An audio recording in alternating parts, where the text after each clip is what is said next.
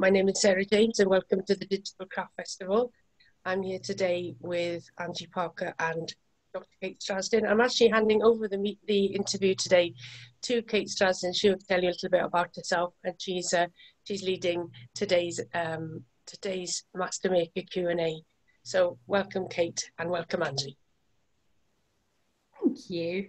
It's really lovely to be doing this because I've really enjoyed the last couple of days doing the meeting various makers, and it's been fantastic. So yeah, my name's Kate Strasdin. I'm a senior lecturer in cultural studies, and I work in the Fashion and Textile Institute at Falmouth University. So so for me, being able to have a chat with Angie about her work and practice through textiles is really exciting, and I'm really looking forward to having our chat today. So welcome Angie, and welcome everybody else.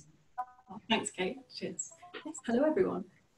Hello. So I just wondered, first of all, Angie, when I was looking at pictures of you at your loom, and I was thinking that's such the piece of equipment that the loom is. When was the moment for you that you kind of first sat down at a loom and thought, oh, this is it, I found my thing? Well, it's interesting. It wasn't until I was at Cumbria College of Art in the early 90s. So I'd gone all the way through school and art foundation without doing any weaving apart from paper weaving and, you know, very simple frame weaving. So that was my first experience, and it was on a table loom and in the weave studio. And I remember clear as anything, it was a Tuesday morning, and my first pick, the first time I passed the shuttle, because the looms were set up for us, and beat the weft down towards me, I just had the most contented feeling and a lovely little fizz. And it's like, oh, I like this. And I know we've got a couple of other weavers, I don't know whether they'd agree, that it's a bit Marmite weaving. I think there is a real love or hate. I obviously love it. But yeah, no, I'd always been very comfortable with textiles, but never known exactly where. But yes, it was, so I started off on a table loom, and then of course moved on to the floor looms at college, where I specialised in rug weaving. So that's where you started. So was it Cumbria School of Art is where you actually, did you do foundation, or how did that start for you? Yeah, I was at quite an academic grammar school with a brilliant art department. So I did A-levels. And I was actually I'm the youngest of four, and I was the first in our family to go on to any further education. And then I did art foundation and went off to interviews. But of course, coming out from this very academic, very strict all-girls school to art foundation, I was a bit lazy, if the truth be known. So I didn't actually have a massive choice of colleges at my disposal, but it really fitted with Cumbria College of Art and Design. And I did intend to do embroidery, and Angie Wyman, I don't know if anyone here knows her, she's now she's at RSN, isn't she, Royal School of Needlework? Yeah, and she interviewed me, and I was as nervous as anything, this little 18-year-old, 19-year-old, whatever. And she said, oh, looking through my portfolio, she said, oh, I can see you've been comfortable with constructed textiles. And I was like, oh yeah, you know, in an interview, yeah, okay. And so I was put into weave, and then I went along and said, oh, I wanted to do embroidery, can I swap? And they said, well, try the weave, you might like it. And yeah, it was a bit of serendipity. I was definitely put in the right place. Yeah, yeah. And it's, I think that foundation year is really important, isn't it? Because what's interesting, fewer and fewer students are doing foundation now.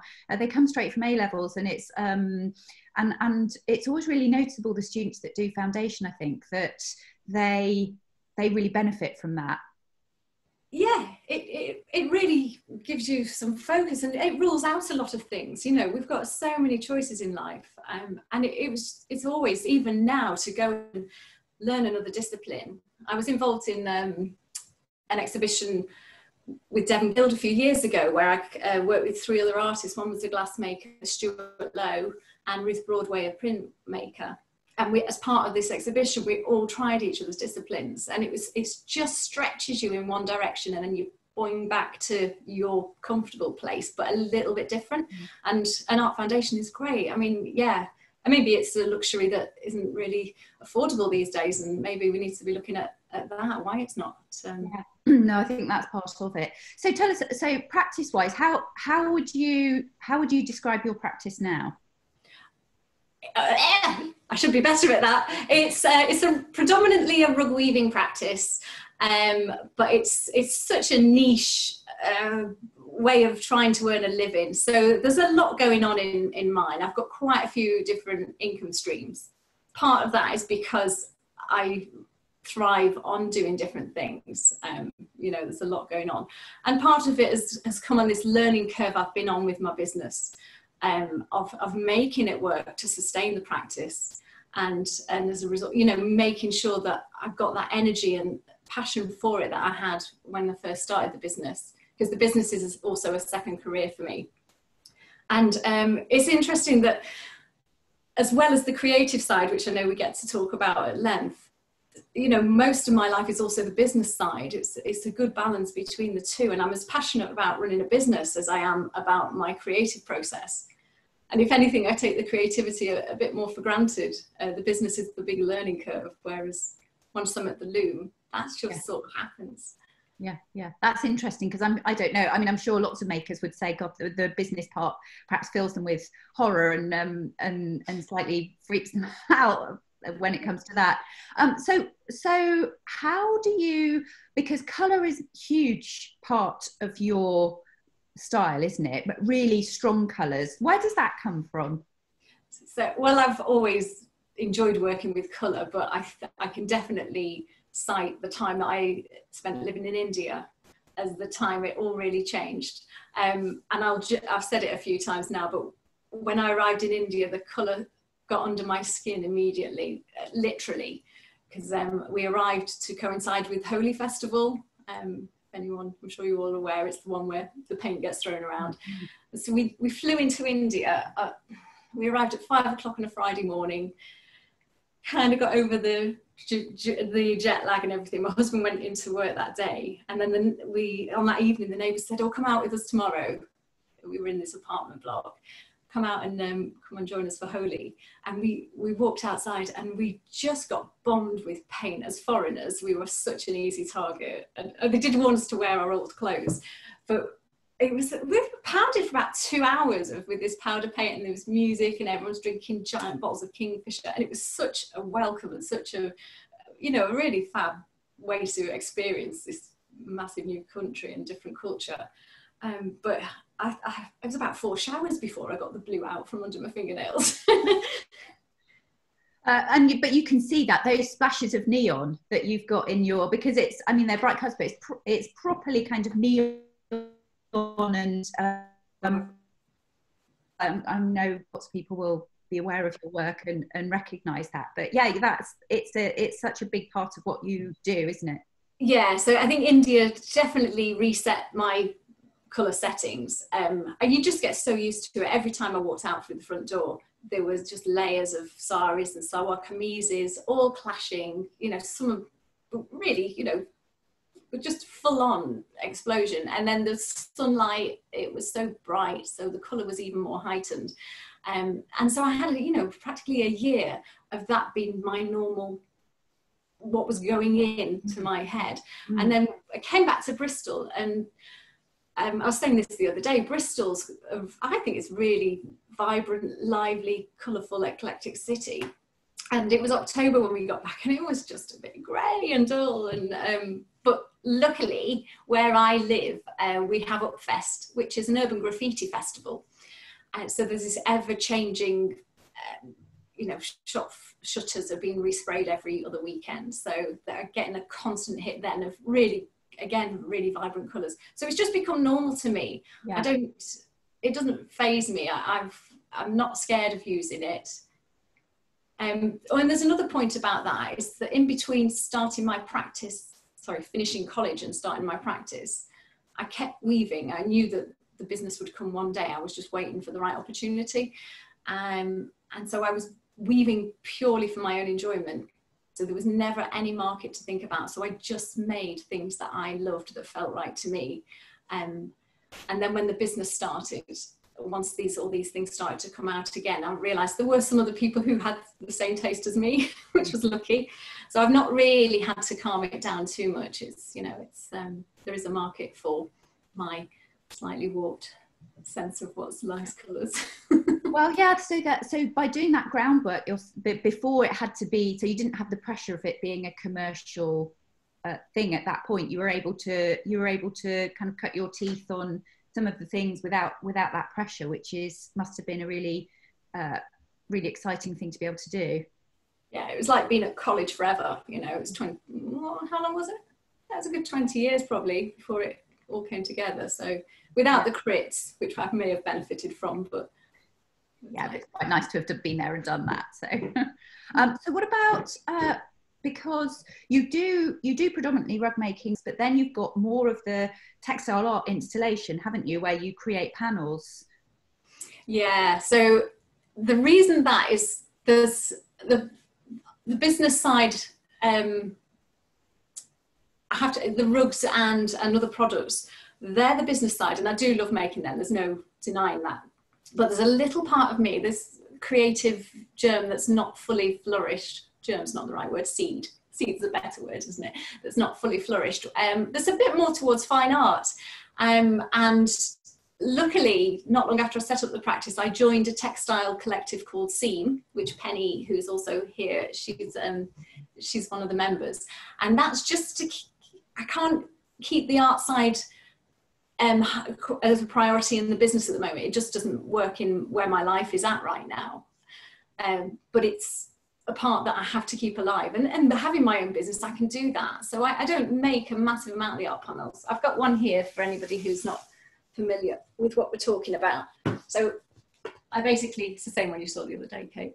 But I basically use the rug weaving techniques and scale them down into using fine, intricate yarns to create framed panels. Yeah, they're beautiful. And what's that technique? I was very uncertain about saying the Scandinavian. I'm going to let you say it because I fear I could get it horribly wrong. So well, I was saying it wrong for years because Susan Foster, who taught me to weave, said crowbroad, and that's much more English and, you know, sounds better for us.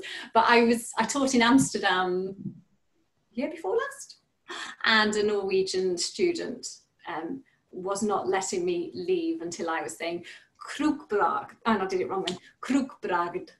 I have to say it a few times because it's not a part of our mouth that we're familiar with. No. And that's why I'm very glad that you said it.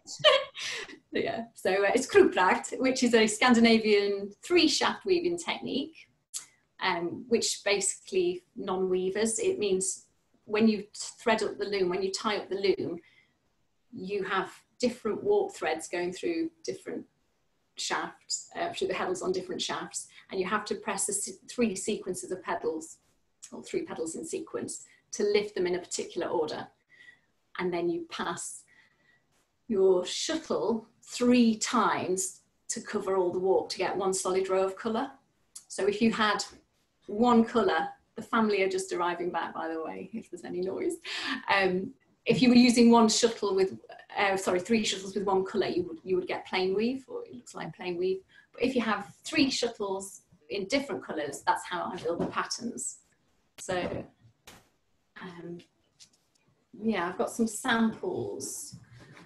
And another reason why the art panels started is when I was working in my old job, I was travelling around the country with a loom in the back of the car. So I couldn't have a very big loom. So I scaled all the work down then as well. I think that's where the art panels started to come. But now I often just weave a mini rug. Yeah. In the cottons and the fine stuff, just to check I've got the proportions right. Sometimes yeah. It's a really lovely technique, and I guess that then works really well with the way you use colour. It kind of lends itself to that way of working. Yeah. So you won't see any of the warp threads. It's not rug weaving is quite different to other types of weaving. So the warp's completely hidden, which a lot of weft face patterns you can then build up at the loom and make it up as you go along and follow what your instincts are telling you. Yeah, because actually I thought that was really interesting when we chatted the other day about how you said you don't really work to a plan. It just kind of, you know how it's going to happen, and that's quite unusual in that kind of work. Yeah, probably a bit reckless, but some of that's come about because of circumstances. I started the business when my children were obviously 5 or 6 years younger than they are now. And well, when I first started the idea, before actually saying I'm properly in business, I was literally weaving when they were having a daytime nap or after they'd gone to bed. So there was a kind of element of me just get on the loom and go. And that's, and again, when I had my old job, I didn't have tons of free time to weave.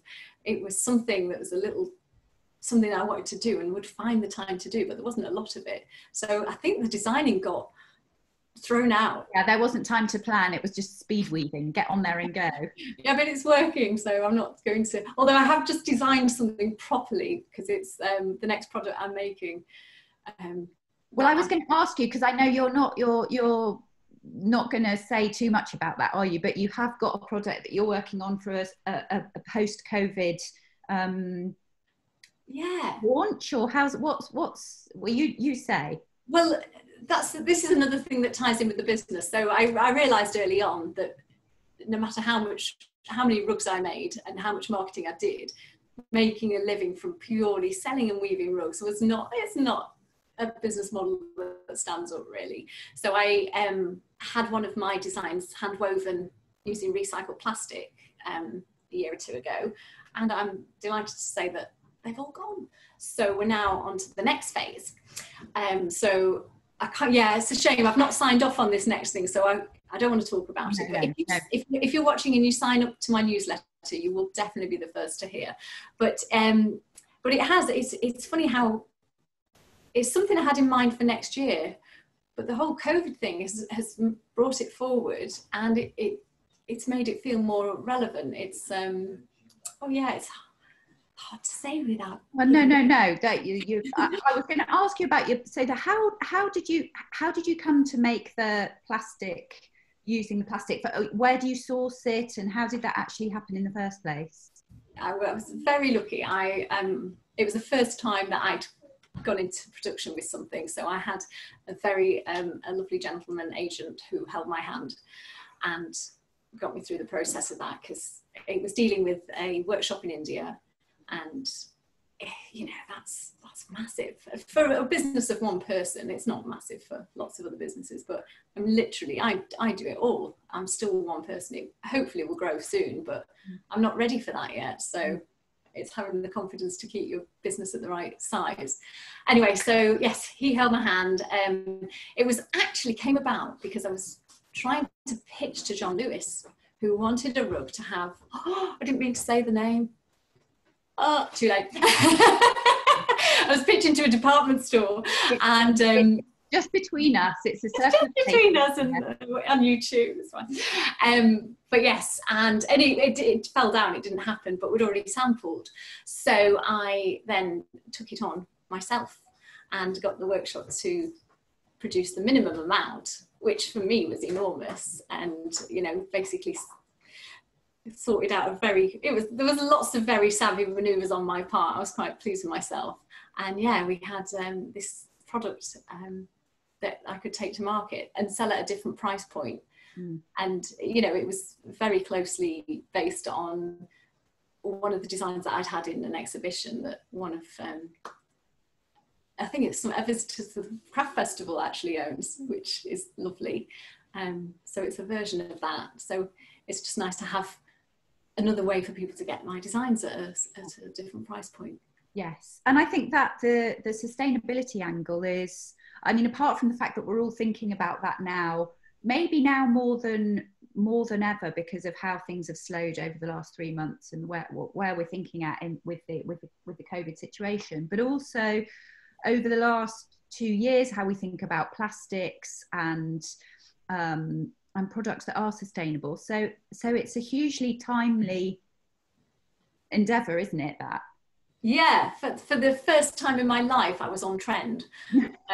It was just as everybody was starting to really address the whole plastic thing. So that was a bit of good fortune. But what that is in my practice, I heard a brilliant quote from Paul Weller this morning talking about a constant state of motion. And the plastic rugs have absolutely served their purpose in my business. I'm so pleased I did it, and it's gone. I've learned so much, but it has gone well. It's not gone as best as it could have done because I learned a lot, but it's gone well. But going back to the sustainability, long term, what I want to do is make the quality products that people then keep forever. You know, the rugs are thick, and they're like a carpet. You know, they last the lifetime of a quality carpet. They're made from Axminster wool. So I'm very much, and always have been, on board with that. Buy one thing and let it travel through life with you, and don't change it over every 18 months because you've seen another room that you like. You know, have it. You know, obviously we need people to spend and buy things, but you know, treasure this and you know, buy less, buy better. Yeah, absolutely. And I think that definitely comes through. I mean, I think I'm noticing it at my work that students are bringing a lot of that to their work now. I think in Falmouth we've got that coastal. We're down by the sea. There's lots of people that go there for all sorts of reasons that are connected to where it is. But it definitely seems to be much more on people's minds and part of their consciousness now. Yeah, absolutely. And yeah, so thankful that we're in an industry that is able to adapt to that. I mean, it's what craft's always been. Craft isn't doing anything new there, but it's almost like the world's come back, caught up again. I mean, I'm reading Glenn Adamson's again, Fewer Better Things. I mean, and it's the way, it's like we're also going back to the 1950s. So, but yeah, it's very fortunate to be in this industry right now. Yeah.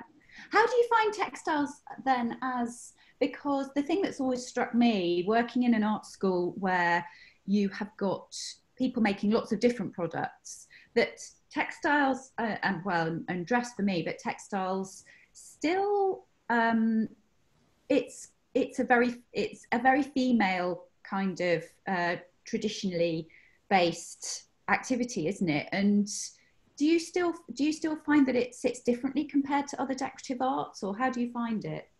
I think in the craft world, I'm just seeing who's watching, because I know there's another rug weaver, so they might pop along. I don't know if they're here, but yeah. Well, I think the Annie Albers at the Tate last year has certainly helped weaving and textiles generally. I think attitudes are changing a bit, especially with the fine art as well, or the applied art. But yeah, no, in craft, I think we'd all be better off being ceramicists. That seems to have held on to that status of being the high value collectible. But I feel there is a time for change, and it's happening. And yeah, like I say, mainly the Annie Albers at the Tate. Well, I know. I mean, just thinking about that, the Bauhaus was, the only reason she did weave was because she wasn't allowed to do anything else, essentially, wasn't she? So it's just, I think that's really interesting, and yet what a fantastic exhibition that was, and celebration of weave in those forms. Yeah, well, and historically, back to before the Industrial Revolution, the weaving all the man's domain physically, because of the physical restrictions of. If you look in the UK, there's not many rug weavers, but the leading one in the UK, I think most people would agree, is Jason Collingwood. So you've got, this craft discipline that's filled with women, and yet the one who's, again, celebrated, although he absolutely deserves that. He's incredible weaver. Yeah. But yeah. It's a rug weaving itself is a tricky discipline to make it work. There's no doubt about that. So what does your working day look like? I mean, how does it work business wise for you? Because if you've got family, and where's your loom? How does that work?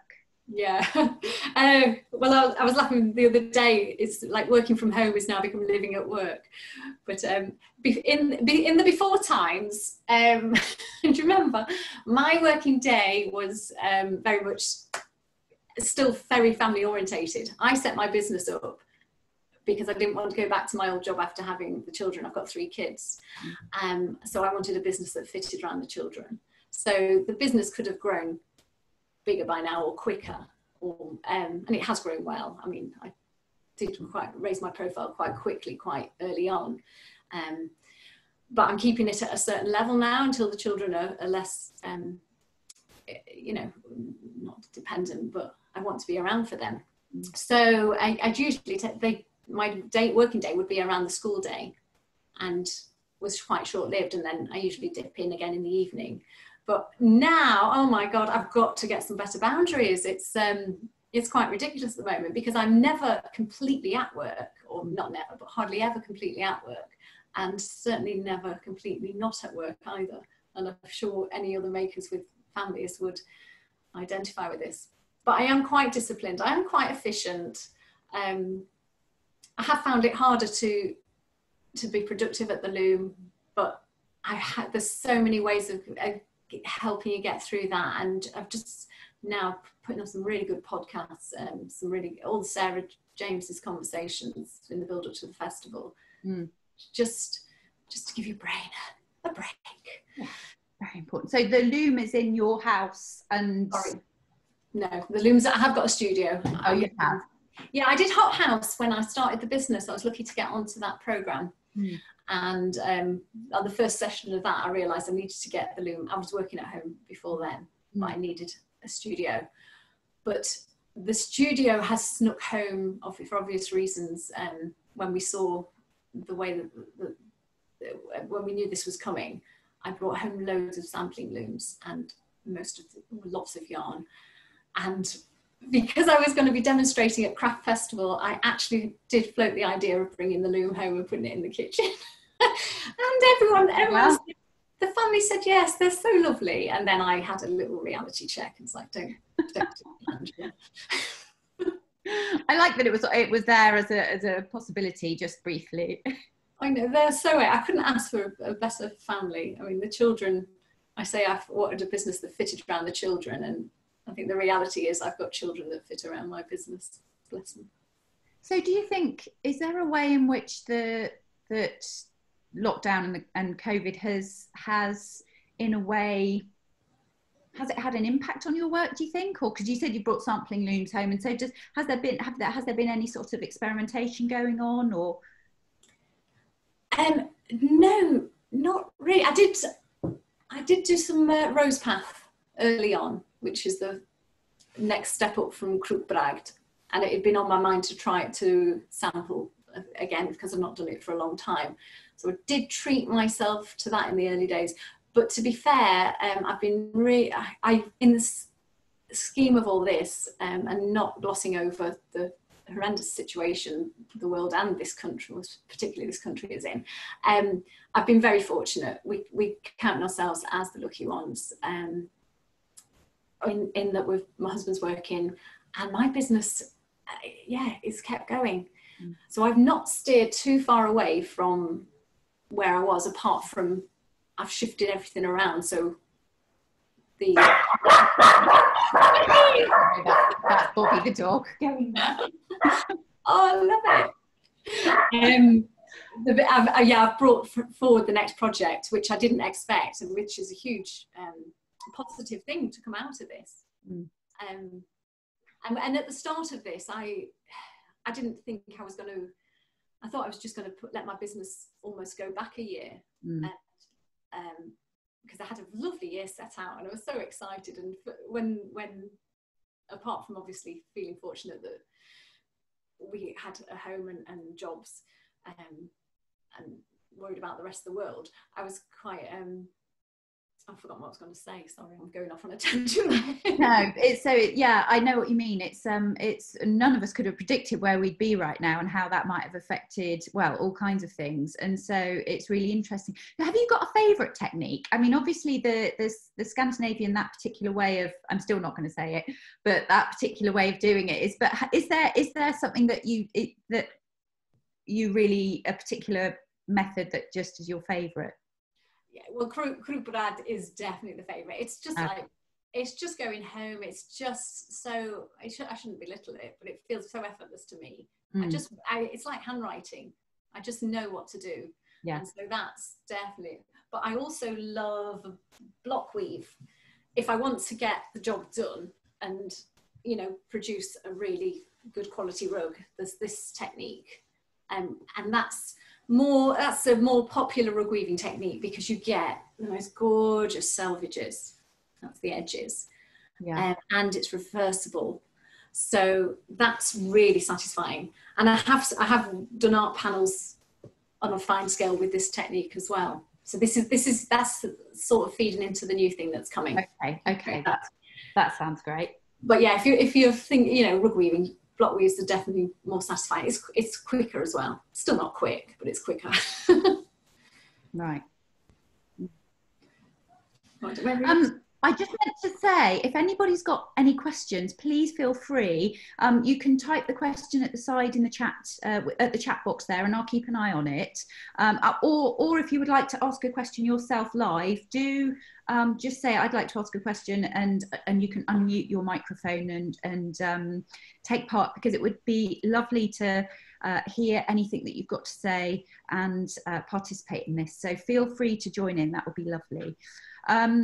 So influences wise, I mean, you mentioned about how Annie Albers has certainly recently been able to bring, with that big exhibition, a mainstream content in a way. But are there any other things, and the Indian and the colours and the influence, but is there anything else that you find does influence you, or where do you find your influences?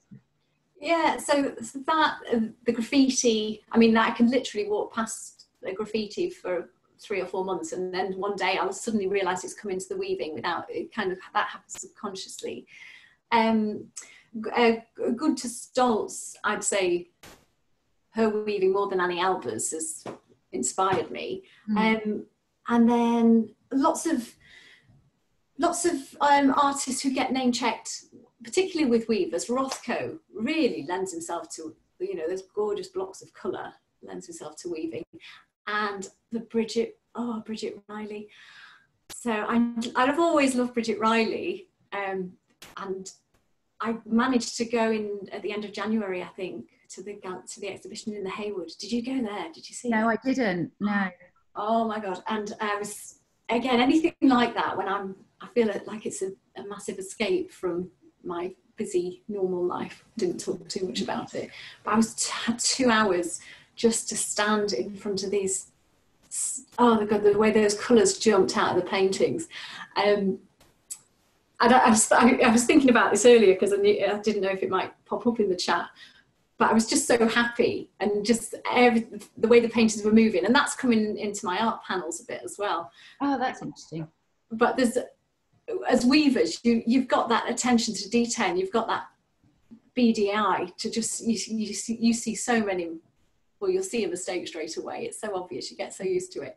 And I stood admiring these paintings in this happy place, and I noticed that there's one where someone's dropped a paintbrush on it when they're making it. So I was like, oh my God. And it's so minute, and the guy who was stood next to me when I spotted it, how did you see that? And I was like, oh, that's your eye that you've got. But it was so reassuring just to see this, you know. Well, it's so human, isn't it? There it is. It was lovely. And yeah. Yeah.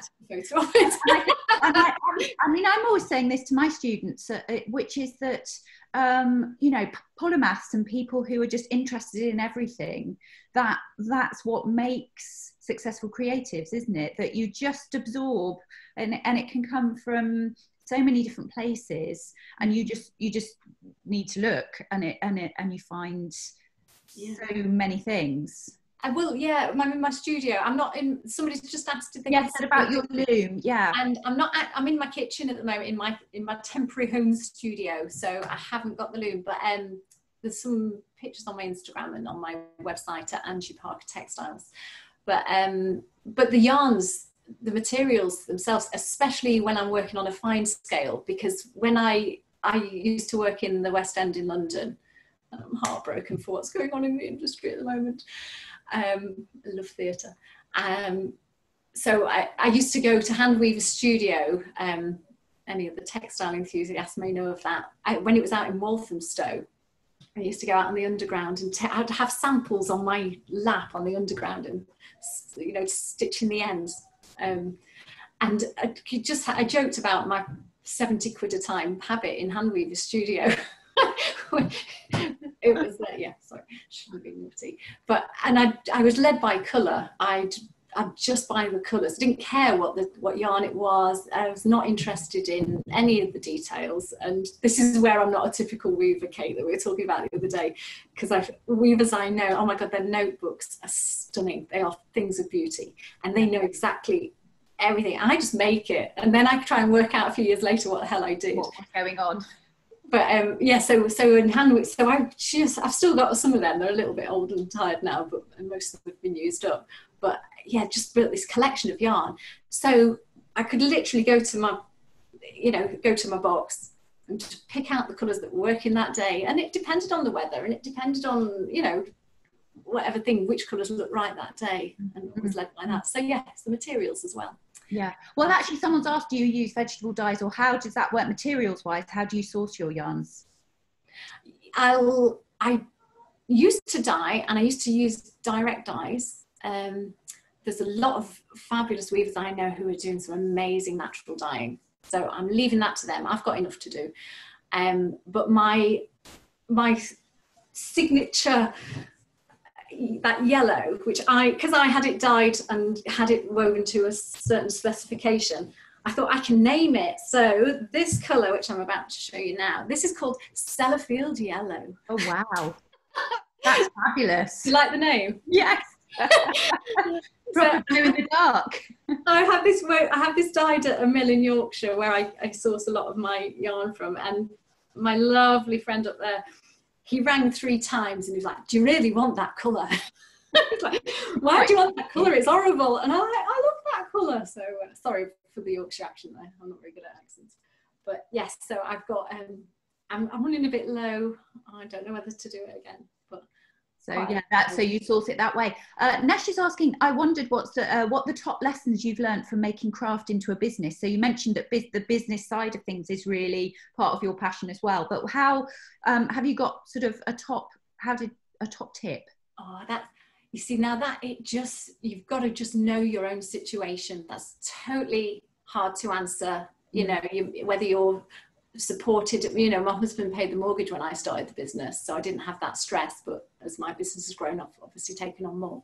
So just know where you're at. But I think the most important thing would be to get your little, I'm going to use one of those on-trend words, get your tribe around you, get other people around you, because you can, as a business of one person, you cannot do it on your own. So I'm really lucky. I've got the Seam Textile Collective. Penny's there. Give them the wave again, Penny. And we can all just dump. Another one was set up at the Hot House. I built a really lovely little safety bed of other makers there. You meet people at fairs. I mean, a lot of them just happen organically. But Patricia van den Akker from the Design Trust, who I'm a huge fan of her, and she knows it. She basically talked me into setting up an accountability group in Bristol. And I was like, oh, I'll do it, but you can't manufacture a support group. It has to just happen, but I'll try it. And she bloody knows her stuff. After 2 years now of meeting once a month, and we're all local, you get that trust. And we've got a WhatsApp group, and no matter what it is, whether it's a question about packaging or a question about motivation, you know, anything, we can just fire it out. So yeah, lots and lots of things are very important, but I think having people around you. Yeah, and actually I'd add my 2 penneth worth there about social media. I'm a big Instagram user, and I do, for Sarah, I do, when she does her days about selling, prepare to sell days, I do the social media bit, and if you can bear to really go for it on Instagram, it can be a really great community. And I think, you know, as that digital platform, as we're learning here now, and with what Sarah's doing with the festival, I think is a space that can work for people. So yeah, for sure. There's Desiree is asking, how often do you exhibit in exhibitions? And that it was great to see your work in the RWA Open in Bristol last year. So do you get to exhibit a lot?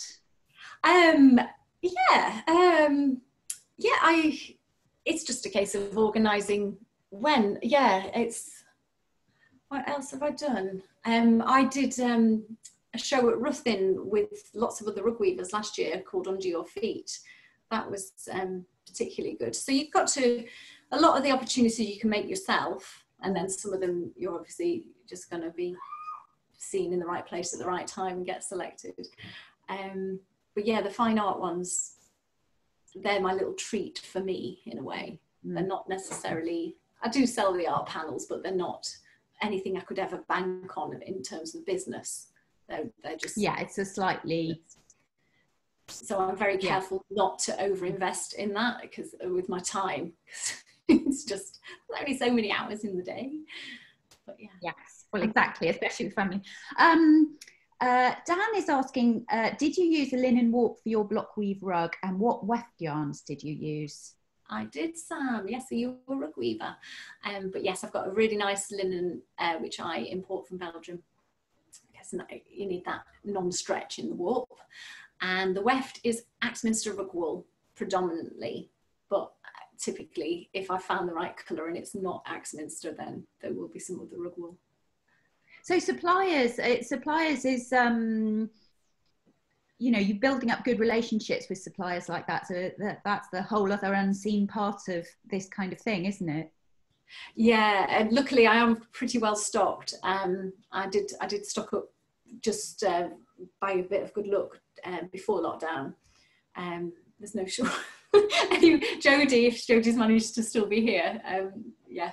There's no, so I'm doing some remote teaching as well, and a student said, can you send me some purple yarns the other day? And I said, oh, I haven't got much purple. And I went into the studio and it's like, oh my God, I've really got to rein it in. So, but there's, in fact, if we've got a few other people talking about business, this is also my new best friend. I've instigated this, it's called Profit First. Am I allowed to advertise?